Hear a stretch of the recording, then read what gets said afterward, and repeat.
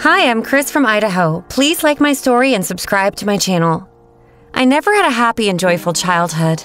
From an early age, I had to fight for the attention of my mom, who completely ignored me and loved my older sister Rose more than anyone in the world.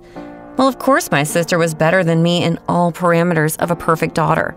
The best student in school, city competitions winner, and she looked like a living Barbie doll. I envied her so much. And why is life so unfair? Someone gets both beauty and intelligence, and me, I get a pug nose and a short temper. Once our school conducted a survey.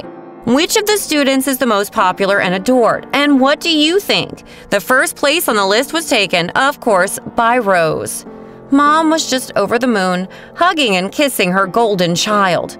Then she looked at me skeptically and asked about my results. I didn't know what to answer and just stood there. But then our happy Rose rattled off that I was second to last on the list. And the last was my classmate Tom, a quiet guy with huge braces. He had a horrible lisp because of them, like he always had food in his mouth, so no one ever talked to him. And I was ahead of him by just one spot. Yeah, that was my resounding success. When Mom stepped out, Rose started laughing out loud and saying that I was the dumbest and the ugliest girl in the world. Yes, I can't argue. My older sister was better than me at everything and always one step ahead. We even had birthdays in the same month, and hers was a day earlier. Every year we celebrated them together, on Rose's birthday, of course. Once Mom even forgot to give me a present, as if she only had one daughter. When my grandmother came to visit, she supported my mom and also praised my beloved older sister. And I felt like a waste of space, like all the women in my family hated me. Now, my dad is a different story. We always spent a lot of time together. When my mom and grandma ignored me or scolded me for mistakes, he always gently comforted and supported me. We went to the cinema or an amusement park where I stuffed my face with cotton candy. Those were the times, the best moments of my life. But then my dad left us and went to Australia. He promised to take me with him, and I waited for him for days on end.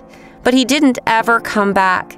He also changed his phone number. I completely closed up and began to snap at my mom when she tried to talk to me and support me. Baby, don't be sad. You have me, Rose, and Grandma. We're with you. It's all your fault. Dad left because of you. It would be better if you left instead of him and never returned. I screamed at my mom and ran into my room, slamming the door loudly. After some time, my mom actually left us. She explained her leaving by the fact that she found a well-paying job in a neighboring city. She said that after Dad left, she had to bring in a lot more money into the house to support Rose and me, so that we could all have the best things and blah, blah, blah. But I knew that she decided to organize her personal life and had a boyfriend there, and I, being stupid and ugly, was of course in her way. I couldn't understand why she didn't take her beloved Rose with her. All in all, we are now living with my grandma, who, however, was not much different than my mom. She loved Rose more than me, and I remained an outcast of my family again, just like with Mom.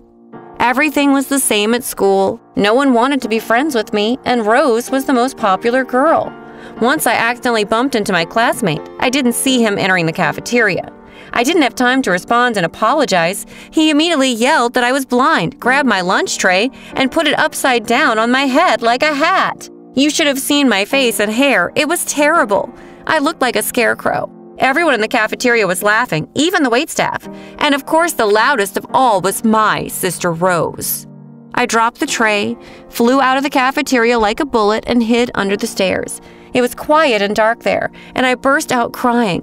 What is wrong with me? Why are other kids all normal and I'm all over the place?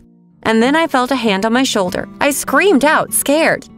Who's there? I know self-defense. Yeah, my dad taught me.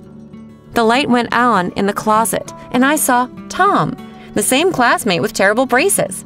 He said that this was his spot. It's where he hides from seniors who beat him up. But he's glad I'm here, and there's enough space for two.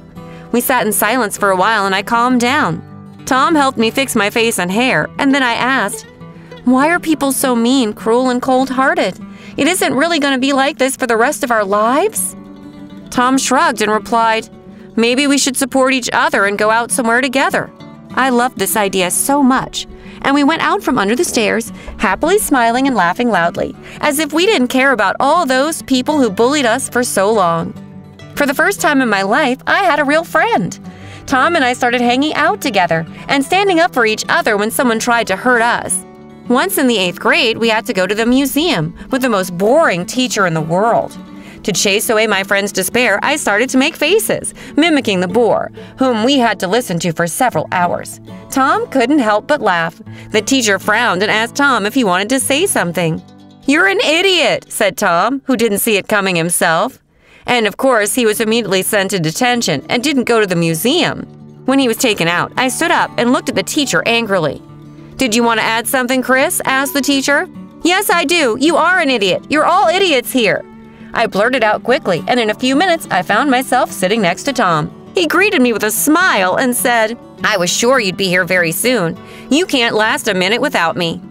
And he was absolutely right. In a couple of minutes, Tom came up with a brilliant plan. Not to waste all day in detention. He suggested we sneak out to the amusement park, the one where I spent so much time with my dad, and we followed through with this plan. What a day it was! We went on the rides and Tom bought me cotton candy, just like Dad used to when I was a kid. I was thanking life for sending me a friend like this. When we got back to school, we were immediately sent to the principal's office, where we saw my grandma and Tom's parents. And we heard so much about ourselves, I want to cry every time I remember it. "Tom, this is so unlike you. You used to be a good and diligent boy. You're going downhill," Tom's parents wailed.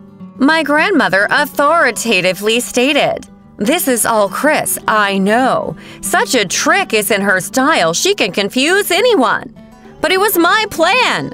Tom stood up for me. Chris had nothing to do with it. But no one listened to him, and at the end of the day, they punished only me. I didn't want to talk to anyone and was very angry with my grandmother. Couldn't she have supported me and believed me at least once in her life? When we returned home, I threw a huge scandal and sobbed loudly. Nobody loved me, neither my grandma nor my mom, who almost never came home.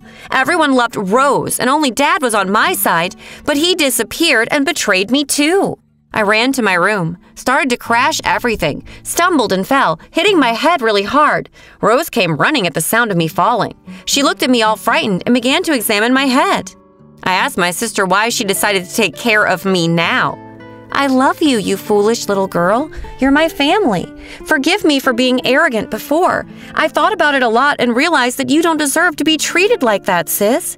I'd like to get to know you better and start over." Tears poured down my face. But this time they were tears of happiness. Rose started to ask me about my life and whether I had friends. When she found out about Tom, she started joking that he was my boyfriend. My eyes rounded. I made a cuckoo sign, laughed, and asked her not to bring it up again, because Tom is my best friend. Since that day, my relationship with Rose has changed dramatically.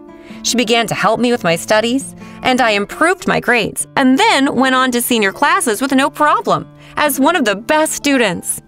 Then one day, something happened that knocked me off my stride. My dad called me.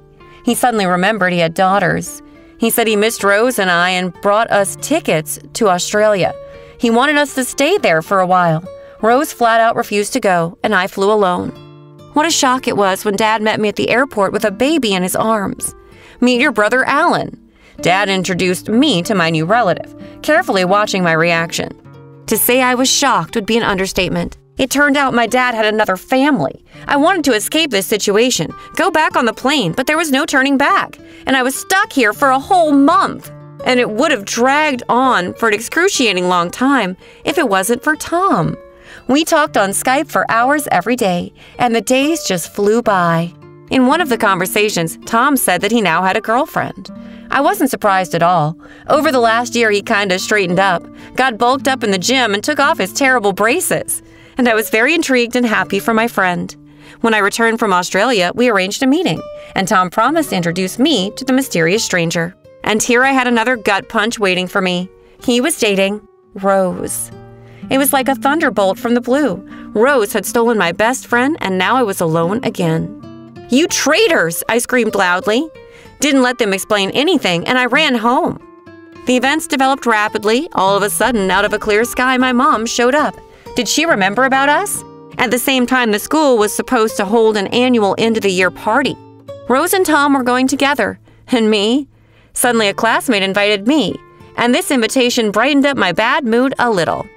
Mom brought Rose and me very beautiful cocktail dresses, and Rose got a red one, and I got a white one. I liked my new image so much that I even started talking to my mom about being less of a grump.